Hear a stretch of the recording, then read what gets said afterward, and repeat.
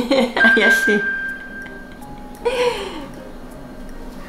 だけどこれをやってた方が涼しいんですよ本当に。今日ちょっとできる限りお買い物してこようと思っています。とりあえず行ってきます。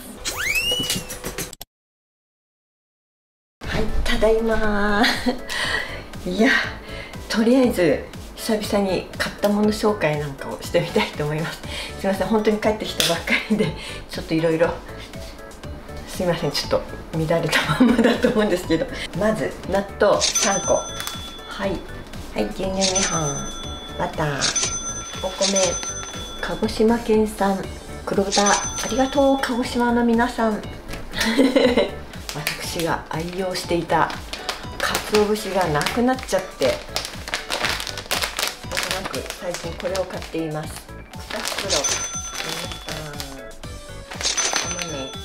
期間限定のチョイスの焼きプリン味っていうのがあったのでこれにしてみました。はい、これこっからがこだわり野菜の店で買ったやつ。人参、空心菜、八ヶ岳のきゅうり、サラダ春菊、この4つで1414円だったかな。はい、そしてじゃんまた買ってきました。いや、もう暑い夏をね乗り切るアイテム。はい、一番の目的がこちらです。また似たようなもの買ってると思ってるかもしれないんですけど、これはガーデニング用に買いました。カーゴジョガーパンツです。まあ、私が履くとモンペみたいになっちゃうんだけどね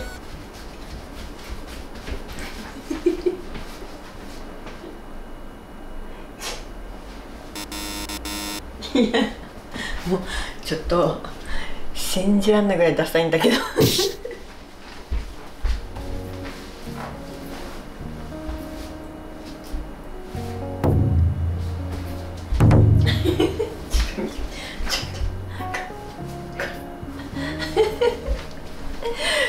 でもいい、本当にもうちょびっとでも涼しい方を選びたいで、これでね安心して水やりができます。誰にも見られませんように。はいまあ竹詰めしないで済むし、これね下引きずんないで済むし、こうやってすぼまっていれば足元からね虫が入ったりとかする心配もないのでこれしちゃいました。かっこ悪いけどいや、いいよ皆さんは。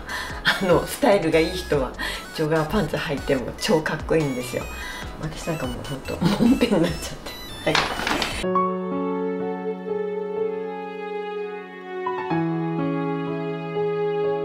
そして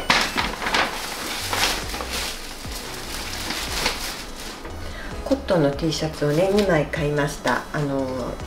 コットン100のやつ。これがねちょっとショート丈なのでちょっとお腹出ちゃうかもしれないんですけど、結構ねしっかりした生地だったのでこれいいなと思って。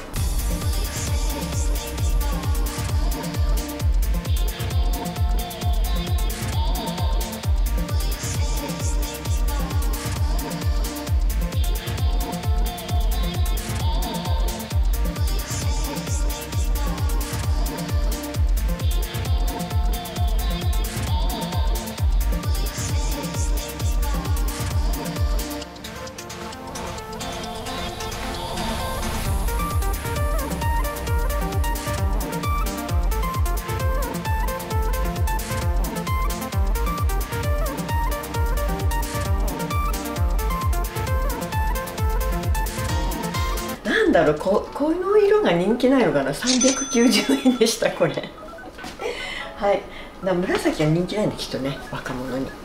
でこれもう一つ、これ普通の大きさのやつ。こう肩のところがちょっとこんな風になっててちょっと変わってます。これもなんとまさかの390円でございました。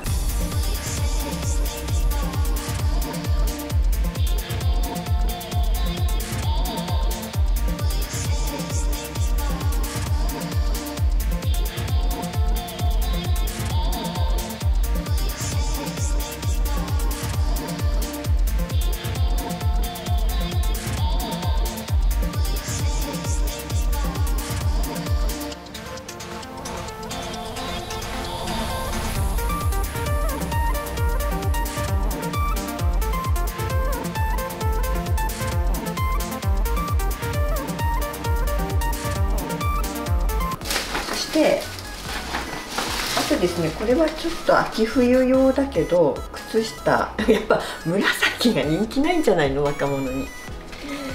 これがね、なんだっけ、190円190円だったので安いから買うっていうのはやってはいけませんって私も動画の中で言ったことがあるんですけど、安いので買っちゃいました。でもこれ絶対履く色なのでラッキーです。秋になったら履こうと思います。はい以上です。おはようございます早朝っていうほどじゃないですけど、全然運動不足解消のためにちょっと近所を軽くお散歩しようというふうに思っています。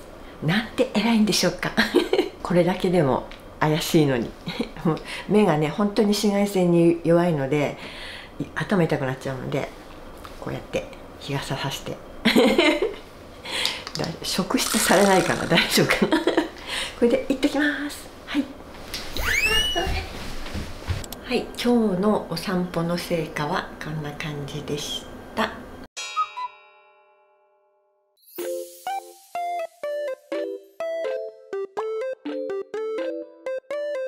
はい、久しぶりに紹介します。お味噌汁に入れてる食べる煮干しはこちら。鰹節をいっぱい使うんですけど、これを最近使っています。お味噌汁といつも納豆にもかけてます。あとねサラダにもかけるんですけど、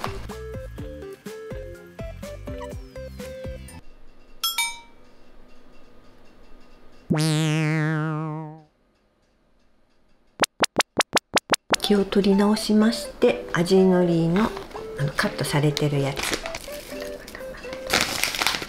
サラダは後でドレッシングかけた後に鰹節とおのりをのせます。いただきます。美味しいです。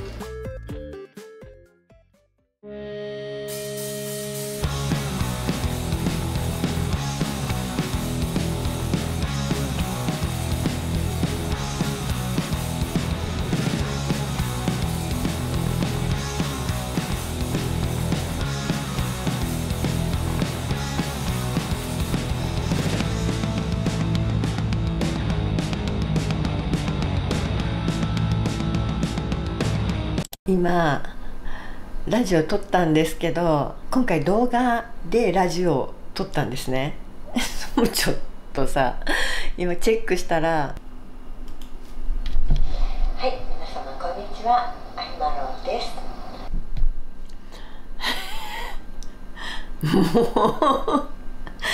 もうピンボケで最後の方だけピンと合ってたもう嫌になっちゃう。どうしよう、もうこのままやっちゃおうかなまあこの Vlog が出る頃にはね、まあ、公開されてるわけなんですけど、もう、まあ、しょうがないね。頑張ります。奥さん暑い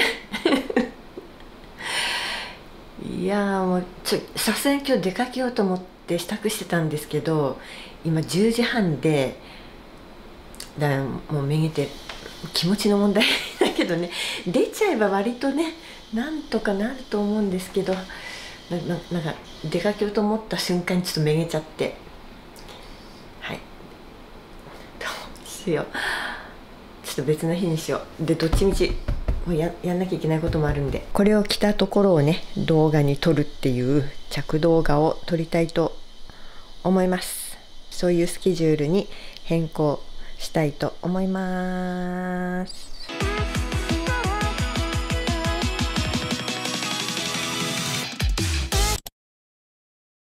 買い物行ってきます。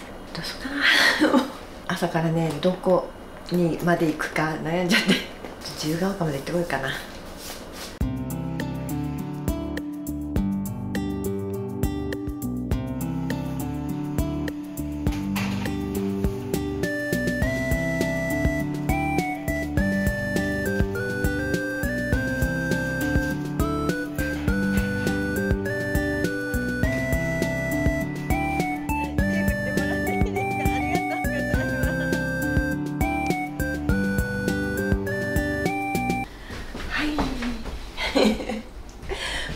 りました。いや、なんとか無事生還いたしました。はい、外に出ちゃえばね、本当になんとかなりそうな感じはしちゃうんですけどね出るまでが怖くてね、なかなか外に出る勇気が出ない今日この頃でございます。はい、で今日ちょっと買い物してきたんですけども、いつも買ってるもの似たようなものなので、変わり種としてはこれ懐かしいあんずボー、冷凍庫に入れといてちょっと凍らせて、それでアイスみたいにして娘たちがね結構食べてたので、思い出してもうすぐお盆で一応娘たち来る予定にしてるので買っときました。はい、でそれと小麦の奴隷さん今回はあんパンと一番の売りカレーパン、ザクザクカレーパンでしたっけ、それも買ってみました。ちょっと後で食べてみようと思います。今お買い上げの方にチューペットプレゼントやっているのでせっかくなんでいただいてきました。ありがとうございます。カレーパンはこういうちょっとおしゃれな紙袋に入れてくれます。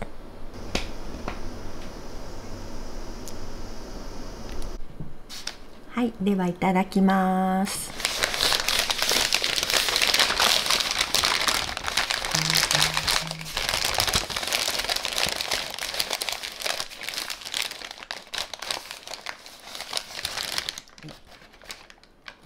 大きさ結構ボリュームがあるんですよね。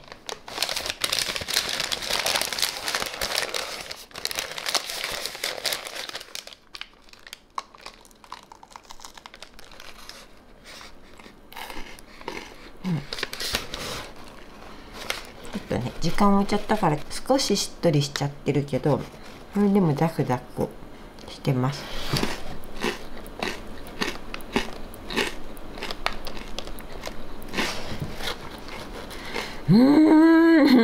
まだ中身に到達してないけど、これ周りが美味しい。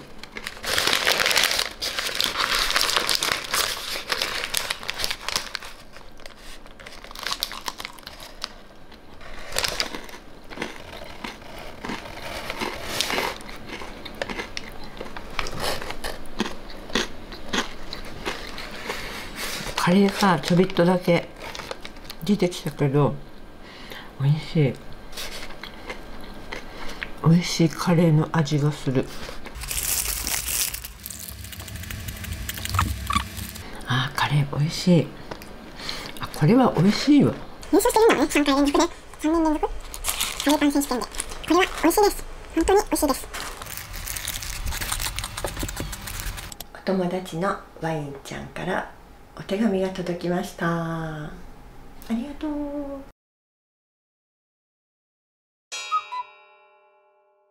おやつにあんパンいただきます。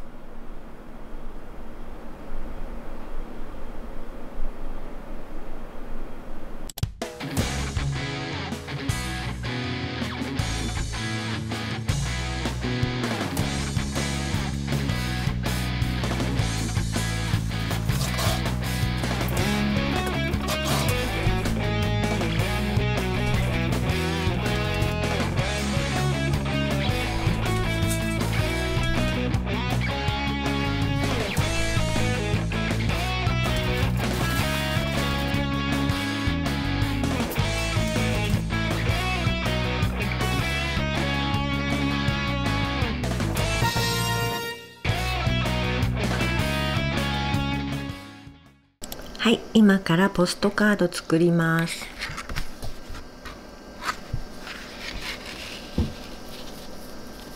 あえてこっちに貼っていきます。凝り始めると何時間もかかっちゃうので、シンプルに作ろうと思います。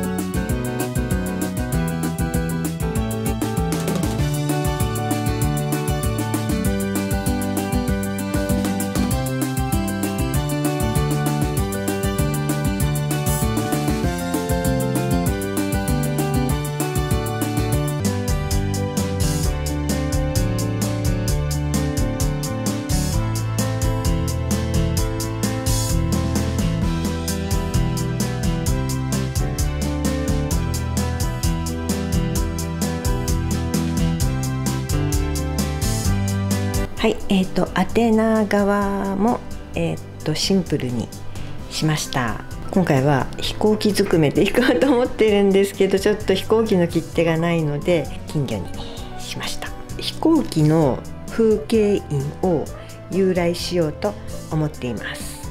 で、国内用がこれとこれ2枚で、ここにね押してもらうつもりで、ここに相手のお友達の住所を書いて、こっちにお手紙を書きます。一つ、エアメールがありましてこれがねたまたまお魚になったんですけど、ここにやっぱり風景印押してもらって、あと国際郵便の場合はもう一つスタンプがあるので、この辺に押してもらおうかなと思っています。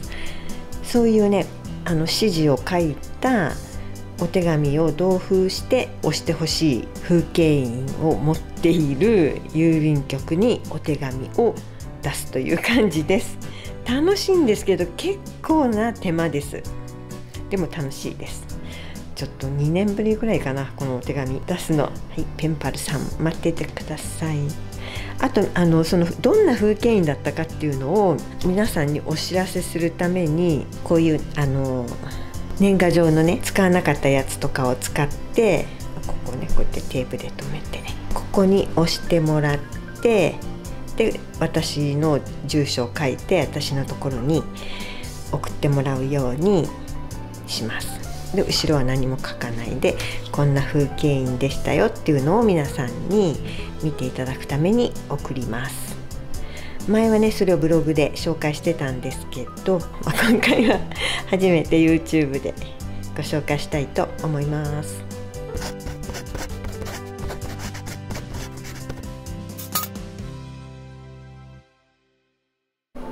はい、風景印が届きました。